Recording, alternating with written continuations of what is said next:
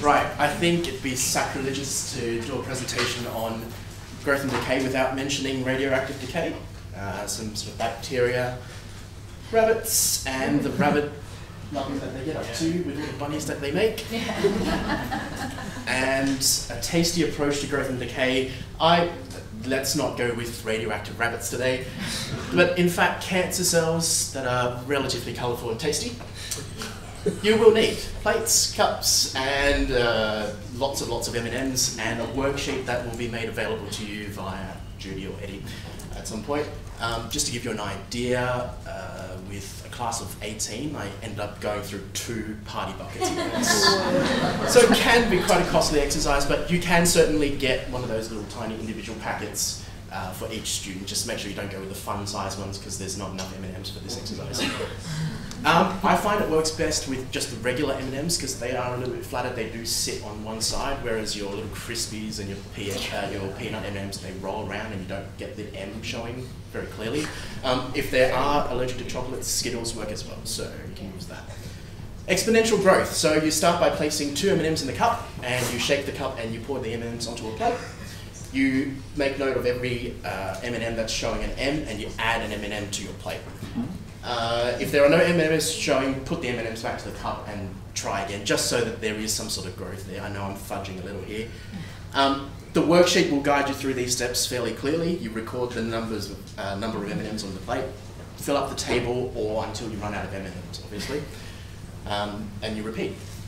So some action shots there. Kids doing the exercise in year 12.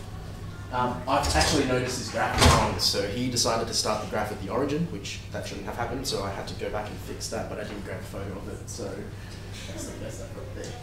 I'm a little bit old school, so I'd like to do the equation by hand. You've recorded the number of M&Ms on the plate at the top table there. Essentially, I'm using the compound interest formula, working out percentage increase, averaging it all out, and working out this equation here, 2 e to the power of 0.39t, just by hand. But of course, you can put the data into Excel, get yourself a scatter plot, add yourself a line of best fit that's curved. Making sure you select the exponential line of best fit, setting your intercept to 2 because you started with 2 M&Ms at the beginning. And when you display the equation on the chart, you can see there 2 e to the power of 0.3812x. That's really not that bad compared to the equation we got before. So, the tasty bit. Exponential decay. Remind your students not to eat the M&Ms when you do the exponential growth, because there's a tendency for students to eat them. Exponential decay, you start with a cup of M&Ms, either with however many they've got from the first exercise, or just a regular packet. And you do the same thing, you shake the M&Ms, you pour it out onto a plate, count the number of M's that are showing, and you eat all those ones.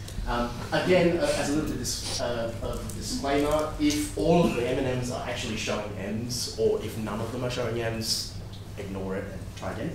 We don't want it to get down to 0, because exponential decay doesn't get down to 0. And we don't want them to not have decay of some sort. So again, same thing, equation. This time looking at percentage decrease, and then using a depreciation formula to do by hand. The worksheet does guide your students through some discussion questions looking at, well, what are the intercepts representing? Does the graph actually cross the horizontal axis? Why not? What do you notice about the shapes?